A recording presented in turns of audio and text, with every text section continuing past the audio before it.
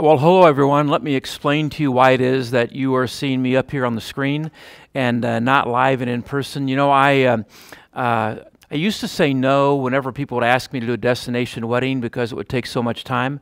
I'd have to travel somewhere, and by the time you get there, and by the time you come back and everything else, you're gone for the whole weekend, and it takes away from responsibilities at St. Peter's. In the last few years, I've said yes to a few destination weddings, and I'm almost embarrassed to tell you, but as you're watching this class right now, I last night performed a wedding on Waikiki Beach in Honolulu on the island of Oahu. So it was kind of hard to say no to going to Hawaii, and so that's where I am right now. And so this time, let's see, you are watching this about 9:30 on Sunday morning. So this is where I am. I'll still be in bed. Hopefully, it'll be about 4:30 Sunday morning where I am. And then later in the day, Debbie and I are going to jump on a plane and hop over to another island where we're going to spend about a week. So anyway, that's what I'm doing. And next week, George Denholm will be with you in person, live.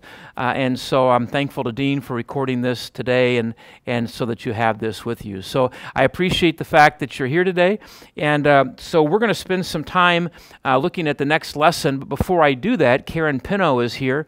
And Karen is going to speak to you about a ministry that she's involved with called Angels of Love. So Karen, come on up and tell us about Angels of Love. All right, so now Dean should have stopped the camera, let Karen talk. Karen's probably stepped away, so I'm up again. Here we go. We are on the lesson starting on page 13 of your workbook called Our Broken World. That's where we're picking up today. I didn't have any questions from last week, at least any that I saw, so we're going to go ahead and jump into the material. And also, just to simplify things, I chose not to show the 150th anniversary video about the history of St. Peter's because it just complicates things with all the recordings. So we'll come back to that in a couple of weeks when I return. So we're on the lesson called Our Broken World. And we left off last time talking about God as creator. And remember, we saw the Louis Giglio video, which I think is just an amazing video, the work that he did and the stories that he presented. And what we know from the account of creation is that after 7 days, when God had finished with creation, everything was good. Everything was good. The temperatures were just right, kind of like they probably are in Hawaii, I'm going to guess. I think I was doing some homework and looking ahead of time. The highs this week are average of 81. The lows are around 69. I think I can love that. Maybe that's kind of what the Garden of Eden was like. In the Garden of Eden, if there were mosquitoes, the mosquitoes didn't bite. In the Garden of Eden, nobody was afraid of snakes. In the Garden of Eden, Adam and Eve got along perfectly. Everything was good. But then something happened, and things began to just fall apart. And you and I know that we live in a world that in many ways is broken. Well, how did that happen? Because we know that when God was finished with creation, in fact, if you look at the first verse there on page 13 up at the top, how did humanity fall away from God? Genesis 1:31 says, everything started very good. You know, we look at the first day of creation and God looked down and said it was good. The second day, God said it was good. The third day, God said it was good. So what's going on here? After the seventh day, God looked down upon all that he had done as he rested, and he said it's very good. But we know that the world in which we live right now doesn't have that very good kind of condition. So let's try to figure out why that is. Genesis chapter 2, verses 16 and 17. So if you'd open up your Bible, Genesis chapter 2. By the way, if you have not yet put your name on one of the white sheets on the table, if you do that now, that would be helpful. In case I forget to remind you a little bit later, but that's beneficial for me. So if you'd be sure to do that. And if you need a workbook, if you need a Bible, they are available on the table over here. So help yourself to that. They are yours, and feel free to help yourself. And if by chance there aren't enough there are some in the cabinet over here, and Mark and Brooke can make sure that you get those. But we're on Genesis chapter 2, verses 16 and 17. So let's take a look at the account there. So Genesis chapter 1 gives us a linear view of creation. Genesis chapter 2 is not a linear view like on the first day, the second day, the third day. Genesis chapter 2 stands up above creation, and really the focal point of Genesis chapter 2 is Adam and Eve. and God bringing life to the first human beings, and then how everything else kind of revolves around that. But in chapter 2, verses 16 and 17, it says, and the Lord God commanded the man, that is Adam, saying, You may surely eat of every tree in the garden, but of the tree of the knowledge of good and evil you shall not eat, for in the day that you eat of it you shall surely die.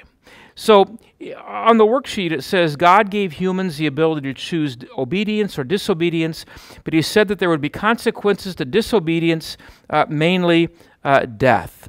So you and I live in a world where there's a lot of brokenness, to include death. And God told Adam and Eve, listen, I've given you everything you need. I mean, just take a look at the garden. Everything that you need is here. But if you choose to do things your way instead of my way, it's going to begin to crumble. You just need to understand that my way is better than yours. So if you choose to do it your way, you're going to break what I have put together. And so they chose to do their own thing, we know, and things began to crumble. So it says that because of our sin and our rebellion against God, that one of the things that came into the world was death. And the Bible talks about 3 different kinds of death. The Bible talks about physical death, it talks about spiritual death, and it talks about eternal death. And we'll unpack those a little bit later. But God said to Adam and Eve, listen, everything's good, but if you mess with it, it's going to begin to shatter. And in fact, it did. So the question that always arises is, why is it that God, if God knows all things, which he does, why is it that God made humans with the ability to rebel? Why didn't God make us so that we couldn't rebel, so that we could live in constant paradise? I'd like to give you my theory for that. I can't prove it to you with chapter and verse, but in the context of all of Scripture and what the Word of God says, I want to talk to you about why I believe God designed us in such a way that it made us vulnerable to the potential to rebel against God. See, God's desire is that you and I live in a love relationship with him. God loves us. The Bible tells us that over and over and over again, that God loves us. And God wants to live in a loving relationship with us, so that as he has loved us, so we would respond by loving him. In fact, Jesus said, if you love me, you will obey me. So the way that God measures our love for him is not on the basis of do we get goosebumps when we sing certain songs in church. Our love for God is measured by our obedience. If you love me, you will obey me. And so the only way that we can obey and show love is if we also have the potential to disobey. In other words, you can program a computer, right? And the computer will do what you program it to do, but the reality is that a computer cannot love you. A computer can only do what it's commanded to do. There's no emotion in all of that. There's no choice in all of that. And so God could have designed us to be robots. God could have designed us so that in everything that we would do, that it would be exactly in lockstep with the way God designed us to be. But the fact is that robots can't love. Robots can't exhibit love. The only way that we can exhibit love is if we have the opportunity to not exhibit love. The only way that we can truly obey is if we have the ability to disobey. So when God made humans and when God made the angels, he made us with the ability to obey or to disobey. He gave to us what we call free will. Now, we don't have that kind of free will. People talk about free will. You and I do not possess free will in the same way that Adam and Eve possessed free will before the fall. Because now we are by nature sinful. Now nobody has to teach us how to sin and disobey God. We just do by that naturally. We don't have to teach our children how to throw temper tantrums or how to disobey. They come by that naturally. We call that original sin. Adam and Eve didn't have original sin. Their children did, and all those who followed after them did. So I believe that the reason that God designed us in the way that he did was not because he knew that we were going to disobey and he was going to take delight in punishing us, but because God wants to live in a loving relationship with us. And the only way that we can genuinely demonstrate love is if we have the freedom to not demonstrate love. So, look at Genesis chapter 3 and verse 1 and following. So God said that there would be consequences if they chose to disobey. Genesis chapter 3 says, "Now the serpent was more crafty than any other beast of the field that the Lord God had made. And he said to the woman," so here's what we find. Remember we said last week or 2 weeks ago that God is spirit. And a spirit is a personal being without flesh and blood. We said that the angels were created in spirit form and that God exists in spirit form. Here we find that one of the angels, whose name is Lucifer — by the way, the name Lucifer means light bearer or bearer of light. The Bible talks about the angels being in different ranks, like there are different ranks in the military. Lucifer was a very high-ranking angel. And Lucifer chose to rebel. My guess is that Lucifer said, why is everybody bowing down to the Creator? Again, the angels had free will. I'd kind of like to do my own thing. I want to be my own boss. Some of us, what have we heard? I'm the boss of me, or nobody's going to be the boss of me. I'm going to call my own shots. And a life in a relationship with God doesn't view life that way. A life in a relationship with God says, you know what? I'm not the boss. God's the boss. I'm a creature. I have been designed by an all-wise Creator who loves me with a perfect love, who knows much better than I do. So I'm going to yield my wishes and my will to Him. But Lucifer said, listen, nobody's going to be the boss of me. So Lucifer rebelled. And he took some of the other angels with him. We refer to them as the demons. And the Bible speaks about the reality of the devil and the reality of demons. The Apostle Paul speaks about, he says, our fight, our battle is not against flesh and blood. We shouldn't be fighting with one another. We shouldn't be fighting Republicans against Democrats, or black versus white, or young versus old, no. Our battle, he says, is against the enemy, Satan, who comes to steal and kill and destroy. We should be on the same side with one another. If we disagree, we should be having conversations. Why do we disagree? Helping to understand the perspective of the other person. How do we come out with a better solution? Our battle should never be with one another. And yet we fall into that trap.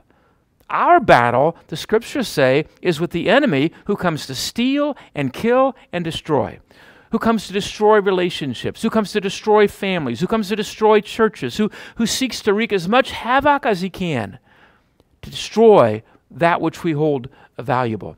So we know that Satan now, Lucifer, has taken on the form of a serpent. And he said to the woman, to Eve, did God really say you shall not eat of any tree in the garden? I think one of Satan's greatest tricks is when Satan seeks to prompt us to question the truth of the Word of God. I think that, there are a lot of things in which we have these satanic groups and the occult and all these kind of things, but oftentimes their practices are so bizarre that we think, who in the world would ever fall for that? Who would ever want to lean into that? Who would want anything to do with that? That's not of God. It's just obvious to us, those who are making certain kinds of sacrifices. There are some who make human sacrifices. I could tell you a horror story of a woman whom I met probably 35 years ago who was raised in a family who were a part of a satanic cult, who actually made human sacrifices. And I'm not going to go into that. We'll maybe talk a little bit about that when we talk about the second commandment, but not for now. But the devil's best trick, I believe, is when the devil tries to make us question the truth, the validity of the Word of God. Because if maybe God didn't really say this, then maybe God didn't really say that, then maybe God didn't really say this. And that's how he begins here. He says to Eve, did God really say you shall not eat of any tree in the garden? And the woman said to the serpent, we may eat of the fruit of the trees in the garden, but God said, you shall not eat of the fruit of the tree that is in the midst of the garden or the middle of the garden, neither shall you touch it, lest you die, right? Lest you die. The wages of sin is death, the Bible says. And then look at how Satan responds, Lucifer. But the serpent said to the woman, you will not surely die. One of the names that Jesus gives the devil is the father of lies. He's a liar. And then it goes on to say, for God knows that when you eat of it, your eyes will be opened, and you will be like God, knowing good and evil. So when the woman saw that the tree was good for food, and that it was delight to the eyes, and that the tree was to be desired, Notice it says here that it was good for food, delight to the eyes, to be desired. Have you ever noticed how the devil doesn't tempt us with things that are not delightful or pleasing? Or, I am never, ever, ever tempted to eat too much broccoli. I'm never tempted to eat too much cauliflower. I'm never tempted to eat too many Brussels sprouts. I prefer not to eat any of those things. Now, ice cream is a whole other story. We are tempted. The devil knows that we all have our weaknesses. We all have our soft spots. The devil knows that we are vulnerable in certain ways. And where you are prone to sin may not be where I'm prone to sin. Where I'm prone to fall into sin, you may not be prone to fall into sin. But the devil knows us. He knows our weaknesses. And so here he begins to tempt Adam, or he begins to tempt Eve, first of all. So then it goes on to say, so she, Eve, the woman, took some of its fruit and ate, and she also gave some to her husband who was with her, and he ate. Then the eyes of both were opened, and they knew that they were naked, and they sewed fig leaves together and made themselves loincloths. It says they knew they were naked. Now, this isn't like they grew extra body parts that they had to cover up. No. It's just that before they had nothing to hide. They had nothing to cover up. What they were trying to cover up was not body parts. What they were trying to cover up was sin and guilt. That's what they were trying to cover up. And then it says, and then in verse 8, they heard the sound of the Lord God walking in the garden in the cool of the day. And the man and his wife hid themselves from the presence of the Lord God among the trees of the garden. But the Lord God called to the man and said to him, "Where are you?" Now that's a rhetorical question. God obviously knows where they are. And he said, Adam said, I heard the sound of you in the garden, and I was afraid because I was naked, and I hid myself. He knew he'd messed up. Remember we said that everyone can know that God exists according to our conscience. And Adam's conscience kicked in. As soon as they messed up, it kicked in and he said, oops, I'm in big trouble now. And so they try to hide from God. So very simply, if you fill in the blanks, Eve was tempted by Satan. So you'll notice there it says in bold print, Satan was created by God as a good angel. God did not make the devil. God made the angels, and Lucifer was one of those angels that God had made, but Lucifer chose to rebel. And we now know Lucifer as Satan, or as the adversary, as the tempter. There are a number of names given to him. One of the names is Beelzebub, which literally translated means Lord of the Dunghill. I think that's a very appropriate name for the devil, Lord of the Dunghill. But he rebelled and took others with him. The angels who serve Satan are called demons. So, why do we have all this brokenness in the world? Because we have sin in the world. That's why.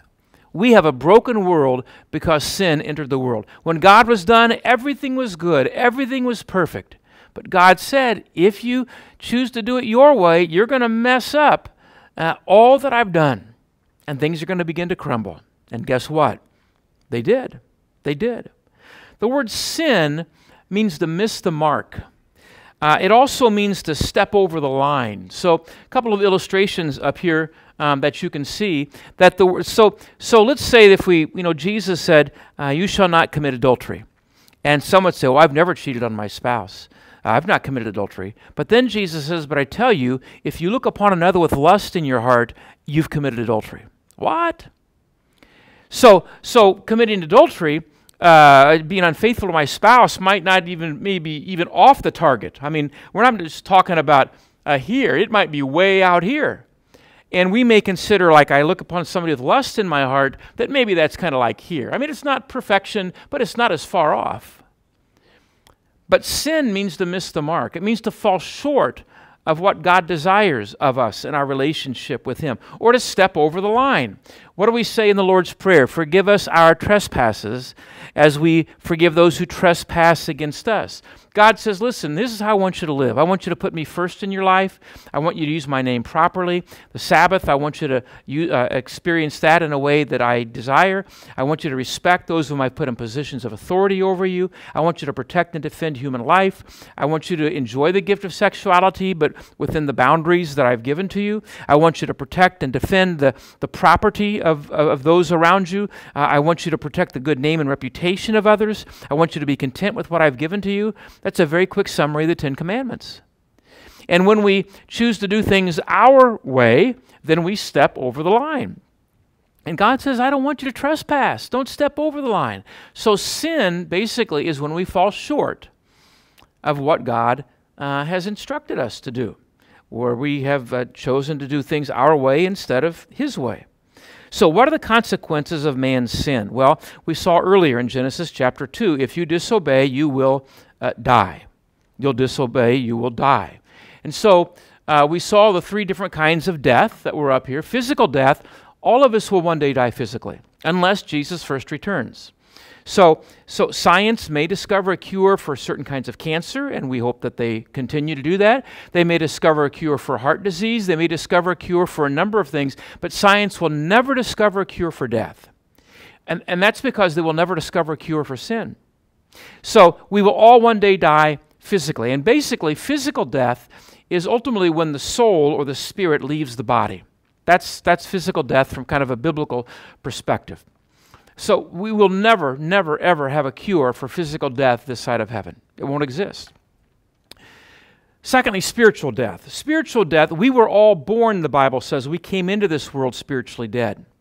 The Bible says in the book of Ephesians chapter 2, it says, you were dead in your trespasses and sin. You were dead. When we came into this world, we were physically alive but spiritually dead. That's why Jesus said you must be born again. And in holy baptism, God comes to us and He gives us new life. He gives us abundant life. He gives us life in Christ. We'll talk about baptism in a couple of weeks. But understand that every single human being, when they come into this world, are spiritually dead. But God's desire is that we be made alive in Christ. That's what it means to be born again. And we'll unpack that as we move forward. The third is eternal death. And eternal death is forever separation from God. Eternal death, for lack of a better word, is hell. Eternal death is to be forever apart from God. Now, the reality is that all of us will one day die physically unless Jesus first returns. The reality is all of us have been dead spiritually at one time, but we don't need to walk out of this room spiritually dead. Where there is faith in Christ, there is life. And eternal death is not something that we as Jesus followers should ever have to worry about, because we have a home in heaven, not built with human hands, a home that was purchased for with the holy precious blood of Jesus. But all of these are a part of the fallout of sin. And with that comes sickness and disease and famine and poverty and brokenness and destruction and prejudice and bigotry and tsunamis and hurricanes that are destructive and war. All of that is a part of the fallout of sin. All of that. Romans 6:23, it says the wages, Genesis 3. Genesis 3:16 to 19. Genesis 3:16 and 19. So earlier we saw the account between Lucifer and Adam and Eve. Now in verse 16 it says, so God has now come, and He's come on the scene. He's looking for Adam and Eve. Where are you? And let's start in verse 14. The Lord God said to the serpent, He said, because you have done this, Lucifer, cursed are you above all livestock and above all the beasts of the field. On your belly you shall go, and dust you shall eat all the days of your life. I don't know. Did serpents have legs before this? I don't know. And then He says to Lucifer, Lucifer, I'm going to put enmity or strife between you and the woman, and between your offspring and hers. He shall bruise your head, and you shall bruise his heel. What's that mean? This is the first promise that God gives about the sending of a Messiah. This is the first promise that God gives. And so what do you mean? God is here saying that I'm going to send someone who's an offspring of the woman. I'm going to send a human being. This is not an extraterrestrial. This is not an eagle. It's not a whale. It's not a grizzly. I'm going to send an offspring of the woman, a human being, who Satan is going to address all the havoc that you have just brought forth. and you're going to bruise his heel. There will be a conflict between you and him. You're going to bruise his heel, but he will crush your head. In the end, he will win. If a snake came into this room, I'm not too big on snakes, and if a snake came into this room, somebody who's braver than I am might go up to the snake and lift up their heel and come down so hard and just crush the head of that snake. But they come down so hard that maybe they get a bruised heel. But you and I know that a bruise is only temporary. A bruise doesn't last forever. But in the process, we have crushed the snake. At the cross, Jesus was bruised. It says in Isaiah 53, he bruised for our iniquities and our transgressions. Jesus, what happened at the cross was temporary. Yes, he died, but on the third day, he came out of the tomb, right? So Satan did, in fact, bruise Jesus. But in the end, Jesus came forth victorious. So I think about on Easter Sunday, the Bible says that Jesus, in the Nicene Creed, it says that he descended into hell. And people try to figure out, what does that mean, he descended into hell? And there's a lot of, actually, if I were involved in writing that creed, I never would have included it because of all the controversy and all the questions, and there's so little in the scriptures that refer to that. I mean, it is made reference to, but all kinds of debate around it. Here's what I think. Here's my interpretation of Jesus' descent into hell. We know that he suffered hell for us on a cross, but his descent into hell, what I believe is that Jesus, on Easter morning, resurrection morning, before he appeared to the women, he came alive in the tomb. I believe that his first appearance before the women was in hell. I believe that all hell was partying. I mean, can you imagine? They believe that the very Son of God that they have defeated, they saw him hang lifeless on the cross. They saw his lifeless body being taken down from the cross. They saw him being placed in the tomb. They saw his body being prepared for burial. And now, all of hell is having a party to top all parties. And all of a sudden, they look up, and guess who's there? The one who they thought was dead. And I can just imagine Jesus saying, hey, what's going on down here, guys? What's the party all about? And the look of horror on the face of hell would have been an amazing thing to capture. And Jesus descended into hell, I believe, just to say, you didn't win. You didn't win. I said that you could destroy this temple, and in 3 days it would be raised again. Well, guess what? I was right. And while the devil and his little demons have not all been destroyed yet, they will. The illustration I use is when you go deep sea fishing and you catch one of these great big fish and you bring it into the boat and it's flopping all over the place and it's knocking down lawn chairs and everything else, but it's been hooked, it's been caught. It is not going back in the water, it's been caught, and ultimately its head will be cut off, and guess what? No more flopping around, no more destruction. When Jesus returns, Satan's head will be cut off, as well as the head of all of his little minnows, all of his little demons, and they will be destroyed and cast into the eternal fires forever and ever and ever. So what we find here is that Jesus says to Satan, listen, I'm going to send someone, an offspring of the woman. So people say, well, how are people in the Old Testament saved? I mean, we're saved through Jesus. They're saved in the same way we are.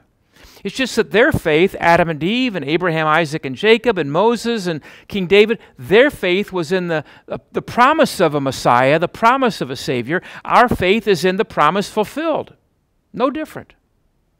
And then he goes on to say in verse 16, to the woman, to Eve, God said, I will surely multiply your pain in childbearing. I will surely multiply your pain in childbearing. So my guess is that before all of this happened, before the fall, if Adam and Eve were to have had a child, we're not told that they had any children before the fall. And by the way, we don't know when Genesis 3 happened. Did it happen on day 8? Did it happen 6 months later? Did it happen 5 years later? We don't know how much time passed from the time God finished with creation and rested on the seventh day until the fall of Adam and Eve. We have no idea how much time passed. We're not told that.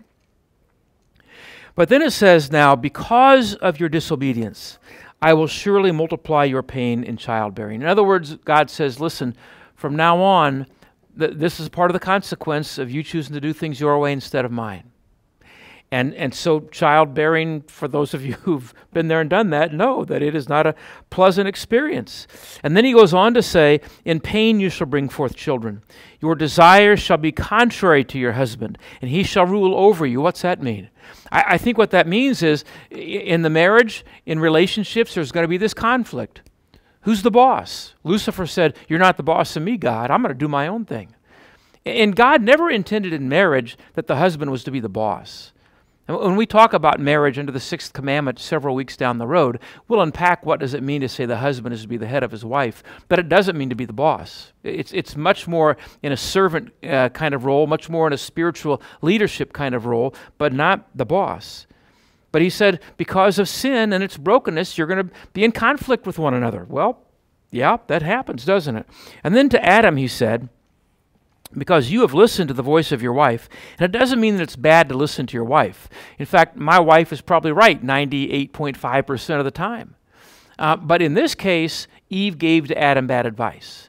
In this case, Adam should have said to Eve, Eve, no, remember what God said. No matter how appealing that might be, no matter how desirous that might be, we've got to obey God. Remember Joseph in the book of Genesis, Joseph who was sold by his brothers into slavery, Joseph who was working for Potiphar, and Potiphar's wife approaches Joseph. And Potiphar's wife, I'm convinced, was a knockout. I'm sure she was a very good-looking lady. And she's trying to put the moves on Joseph. She's trying to lure Joseph. She's trying to seduce Joseph. And Joseph says, listen, it would be wrong to do that. You are a married woman. We are not husband and wife. And so Joseph said no. Adam should have done what Joseph did. But Adam chose not to do what Joseph did. And then it says, because you've done that and eaten of the tree of which I commanded you shall not eat of it, cursed is the ground because of you. In other words, now all of a sudden there are going to be thorns and thistles growing up from the ground. There was no need for herbicides or pesticides before Adam and Eve disobeyed God. But now all of a sudden, thorns and thistles and cockleburs and all these kind of things. And then he says, and in pain you shall eat of it all the days of your life. Thorns and thistles shall bring forth for you, and you shall eat the plants of the field. By the sweat of your face you shall eat bread. In other words, before intending the garden, and by the way, there was work before the fall. Some people think work is bad. Work's not bad. But because of the fall, all of a sudden, it's taken on an entirely different feel for us. And so Adam says, listen, or God says, Adam, it's going to be very different for you.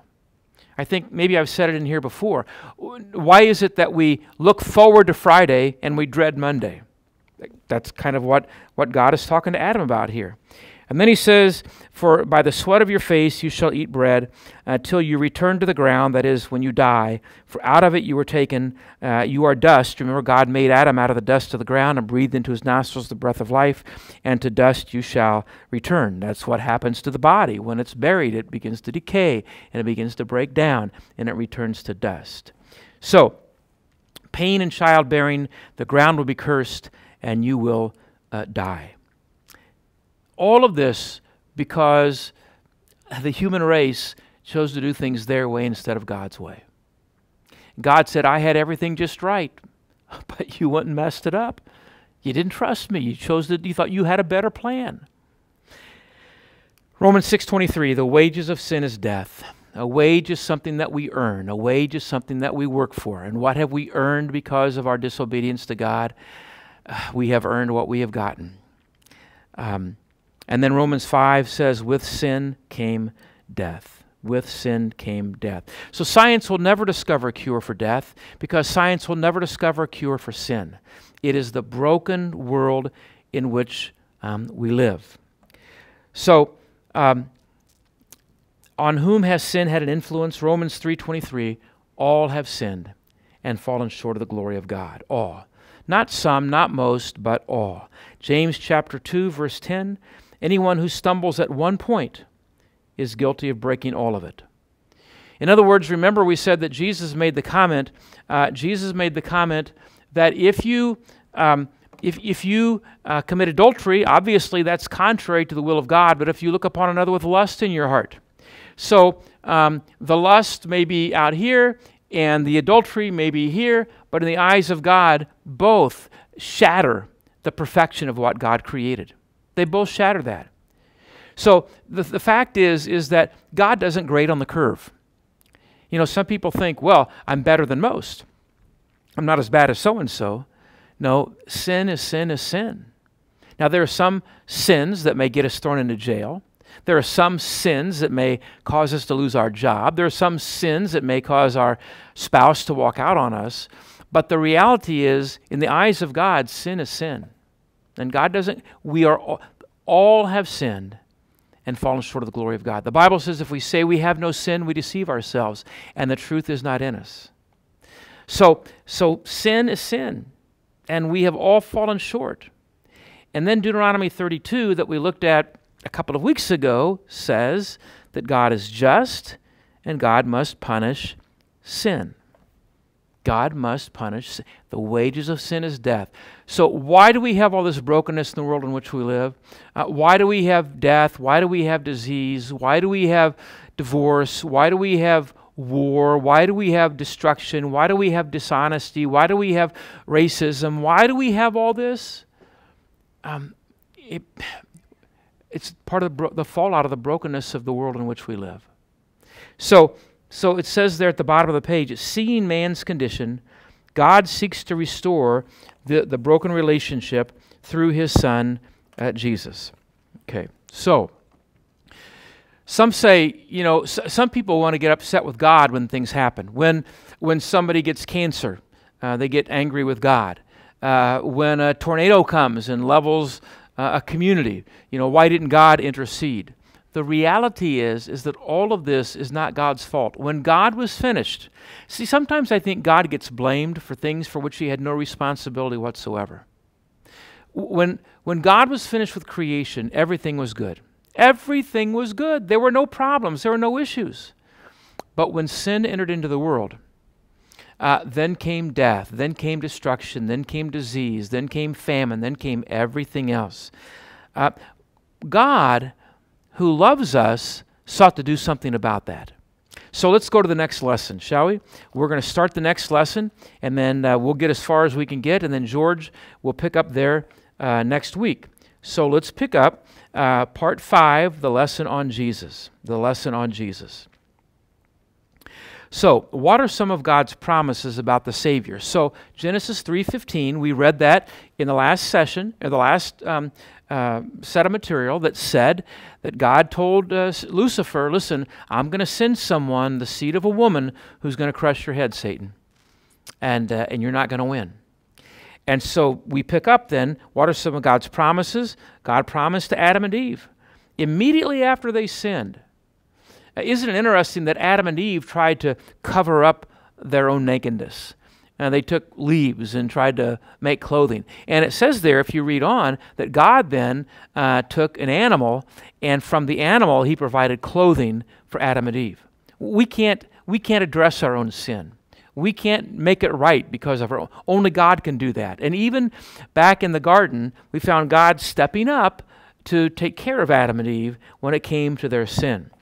So what are some of the other promises? We said, I think in the very first week when we were going through the table of contents, how God in the Scriptures drops all these little clues to point us toward the one whom he would send as Messiah. So Adam and Eve, all they knew was that God was going to send a human being, an offspring of the woman, who would ultimately be their Savior, be their Redeemer, be their Messiah, set them free. But that's all they knew. And then God dropped little clues along the way. So then in the day of Abraham, so Abraham lived about 2,000 years before the time of Christ. I don't know how much time passed between Adam and Abraham. I don't know. But at the time of Abraham, God said, listen, the Messiah, the one that I promised to Adam and Eve, the seed of the woman, he was going to be one of your descendants, Abraham. And then he said to Abraham, because Abraham had 2 sons, Isaac and Ishmael. And so he said he's not going to be descendant of Ishmael, he's going to be descendant of Isaac. And then Isaac had Jacob and Esau. And God said, the Messiah is not going to be a descendant of Esau, he's going to be a descendant of Jacob. And then Jacob had 12 sons. And then God said in the scriptures he's going to be a descendant of Judah. We refer to him as the Lion of Judah. And all these little clues that God drops along the way. A little further down the road, he's going to be a descendant of King David. And then when you read the genealogies of Jesus in the Gospel of Matthew and the Gospel of Luke, they list the genealogy of Jesus. Why? Because that was the promise. And then God gives other promises in the book of Isaiah, written about 700 years before the birth of Jesus. Isaiah says he'll be conceived of a virgin. A virgin. Now, there aren't too many of those, so that kind of narrows it down. Mary said to the angel, and the angel said, you're going to give birth. And Mary's response, how can this be? I've never been with a man. How can this be? And the angel says, well, the Holy Spirit will come upon you, and the power of the Most High will overshadow you. Also in Isaiah, it says, he will be pierced for our transgressions. He's going to be crucified. And there was no such thing as crucifixion when Isaiah wrote that. Crucifixion was brought into being through the Romans a couple of hundred years before the time of Jesus. Crucifixion was like 500 years off. But God drops all these little clues. Another clue that God gave was to the prophet Micah. And he said through Micah in chapter 5, it says he'll be born in Bethlehem. If you look at that, Micah, toward the back of the Old Testament, Jonah, Micah, Nahum, Habakkuk. For the book of Micah. And you may find it before I do here. Let's see, Micah chapter 5, it's on page 866 in the paperback Bible. And it says there in verse 2, but you, O Bethlehem Ephrathah, there's more than one Bethlehem, so they want to narrow it down. But you, Bethlehem Ephrathah, you who are too little to be among the clans of Judah. Bethlehem was in Judah, in the tribe of Judah, but it was a little town, little town of Bethlehem. Bethlehem only had maybe a couple hundred residents in the time of Jesus. The name Bethlehem means house of bread. Beth means house. Lechem means bread. And Jesus, who was born in Bethlehem, we call the bread of life. So he's going to be born in Bethlehem. From you shall come forth from me one who is to be ruler in Israel, whose coming forth is from of old, of ancient days. He's the eternal one. He always has been. He existed with the Father and the Spirit from before the beginning of time. It's another one of those little clues that God dropped. So again, if we see the map that we have seen before, that Joseph and Mary lived up here in Nazareth in the region of the Galilee. And Jesus was born in Bethlehem. How did they get down there? Well, Joseph and Mary, when they were called to go to register for the census, when Caesar Augustus in Rome, up in this direction in Rome, ordered that everyone be registered for the census, they were to go to the home of their most well-known ancestor, and for Joseph and Mary, that was Bethlehem, because David was from the town of Bethlehem. So they come down to Bethlehem, and there he's born. Mary didn't have to make the trip. She didn't have to make, Joseph could have come and registered for them. But Mary also made the trip, and it was in the little town of Bethlehem. And again, as God drops all these little clues, and see, God drops all these clues so that when Messiah finally shows up, and they look at all his genealogy and where he was born and how he died, he's the one. He's the one. Isaiah 7:14, I just made reference to that. He will be born of a virgin. And why is that significant? Well, it's significant because if Jesus had been conceived in the usual way, not that there's anything wrong with the act of conception, as you know, within the context of marriage, God says, open up the gift of sexuality and enjoy it. But the fact is that if Jesus had been conceived by two sinful human beings, even though the act of conception isn't necessarily a sinful act, but then he would have inherited their sinful nature. Do you understand that? My wife and I didn't have to teach our kids how to be naughty. They inherited that from Debbie, right? Or from the two of us. We are by nature sinful. So Jesus was conceived in a supernatural way.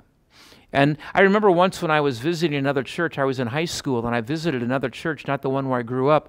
And I remember the Christmas Eve sermon, and the pastor had made the comment to the congregation. He said, listen, he said, the fact that, he said, you don't really need to believe that Jesus was born of a virgin. You just need to know that he came to be your Savior. And even as a high school kid, I knew, wait a minute, if he was not conceived of a virgin, that poses a problem on a number of levels.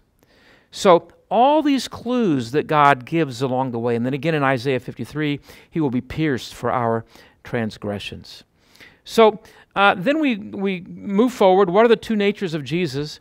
It says that in John chapter 1, verse 14, and we took a look at this before, but in John chapter 1, it says, in the beginning was the Word, and the word Logos. In the beginning was the Word, and the Word was with God, and the Word was God. And in the verse 14, and the Word, Jesus, became flesh. He became incarnate. He took on human flesh, that God in spirit form takes on meat. He became human. He became flesh and dwelt among us. He came to live among us, and we beheld his glory, the glory full of grace and truth. Jesus was God who became man. Jesus had two natures. And again, this is theological language, it's doctrinal language, but the fact is that Jesus was both true God and true man. It's not that the top half was God and the bottom half was man, or the left half was God and the right half was man, but Jesus was both God and man. Nobody else can fit that bill. And so he was very unique in who he was. And yet, as the God-man, he set aside some of his divine powers. To do, it's like, for example, the question, well, when are you going to return again, Jesus? I don't know. Only the Father knows that. He set that aside. So he was divine and he was human. Luke chapter 2 of Jesus says that he was born. Again, that he was human. He came into the world born in the same way that we were born. Mary had to go through labor just like women go through labor today. Luke 24, he had flesh and bones. Again, he was human. John 11:35, he wept. This was at the grave of his friend Lazarus. You know, some people say, well, you know, when a loved one dies, oh, we shouldn't be sad. It's a lack of faith to grieve. It's a lack of faith to be sad. No, it's just being human. God designed us to be human, and Jesus was human. So when Lazarus died, Jesus wept. John chapter 4, it says he became tired. Or in John 19, he became thirsty. Or in John chapter 2, he experienced anger.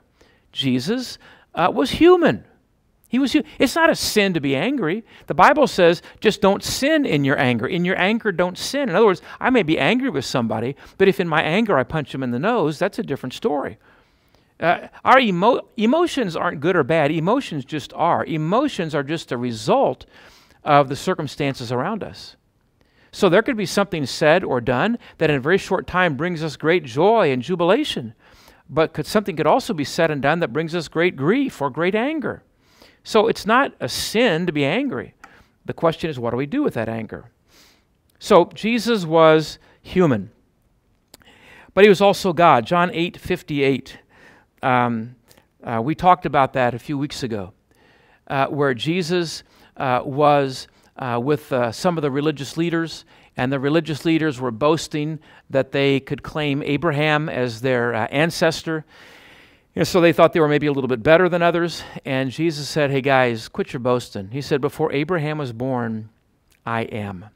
And remember, Yahweh, before Abraham was born, and they picked up stones to stone him.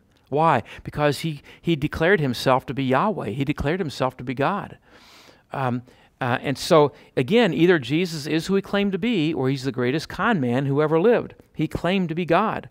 Or in John chapter 20, Thomas, after the resurrection, Thomas, when Jesus came back Easter night to where the disciples were, Thomas wasn't there. And then Thomas shows up later after Jesus has left, and they said, oh, Thomas, you missed it. He was here. Thomas says, yeah, right. He said, unless I can see with my own eyes and touch where the nails went. And so the next Sunday, Jesus showed up just for Thomas.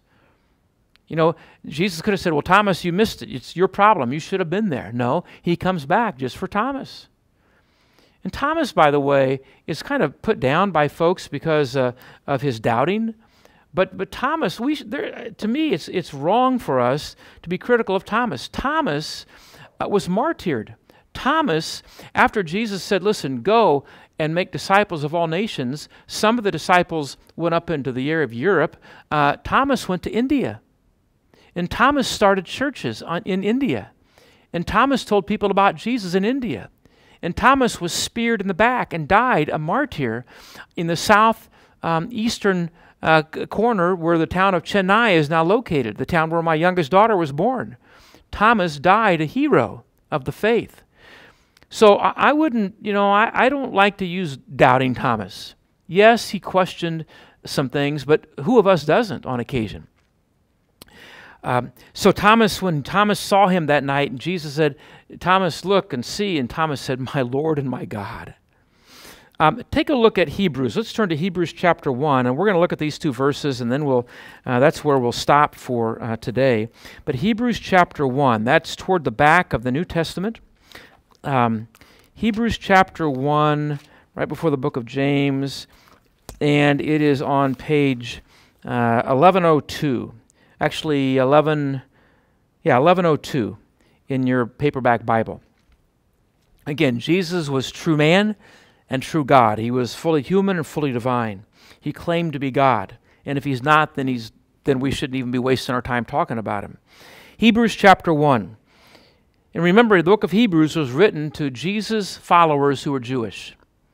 And it says here in verse 6, and again he, speaking of God the Father, brings the firstborn, or the only begotten, speaking of Jesus, into the world. And he says, let all of God's angels worship him. What's he saying?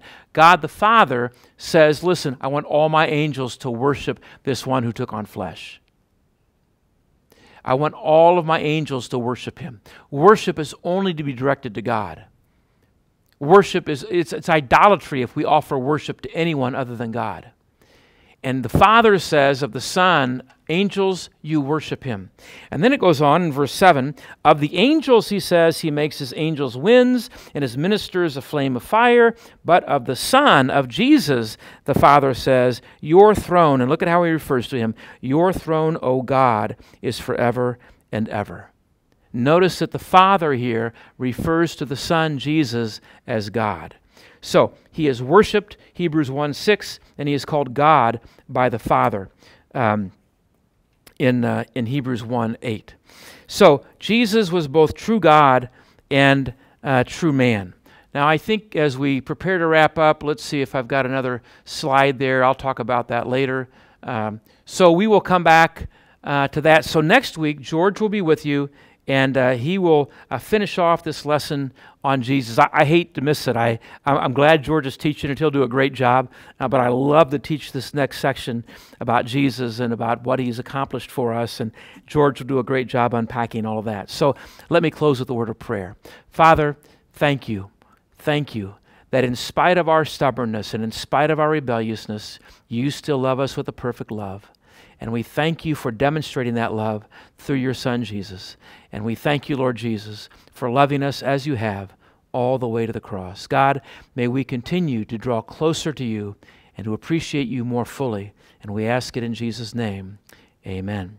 So if you didn't put your name on one of the white sheets, be sure to do that, and we'll get those collected. And then next week, George will be with you, and the following week, Lord willing, I will pull myself away from the beaches and come back to be with you. So thanks for coming.